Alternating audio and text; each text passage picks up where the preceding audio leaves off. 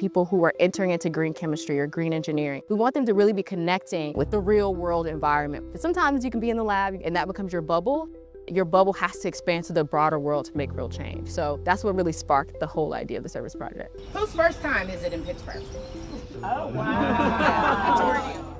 When we do conferences, I knew that there was something a little bit missing in terms of how we engage with the communities that we enter into. I am currently the program manager at the Office of Sustainability in the Green Chemistry Institute. What I do is lead the Green Chemistry Engineering Conference. We're actually at the 29th annual one, so I'm excited. This is a great way to kick it off, get people thinking like, this is why we're here, right? We're here because of our communities, and we want to take that back and remember this energy when we get into our labs so that we can also do great work there.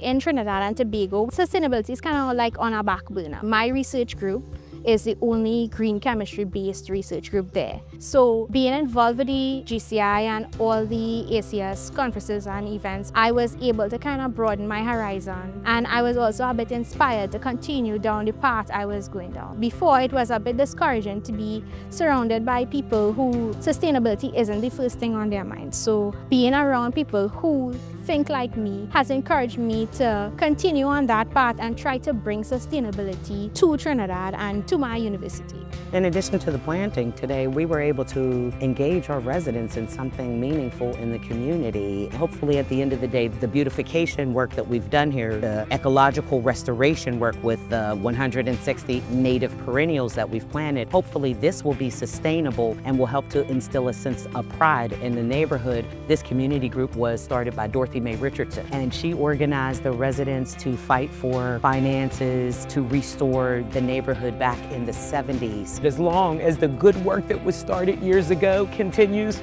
that's sustainability to me. I'm grateful to the organizers for putting this kind of thing together. I made collaborations with other scientists. I made new friends. For us as green chemists, we have a lot of power to really make a difference in the world. Our degrees are essentially degrees in problem solving. So I think that's where we shine. And we have the network and community to help support it. And we're all in it together.